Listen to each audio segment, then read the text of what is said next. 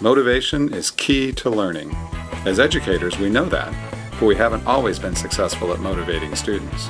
Traditionally, teachers have relied on extrinsic Now, the motivation, trouble's with your attitude. either negative You don't pay enough attention in class. or positive, You've done an excellent job on the chalkboard. without lasting success.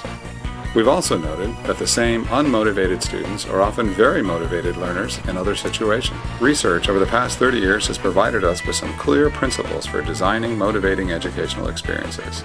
These principles can be summed up with the 6 C's: giving students choice, challenge and control, encouraging collaboration, helping students construct meaning, and ensuring consequences or the sharing of work.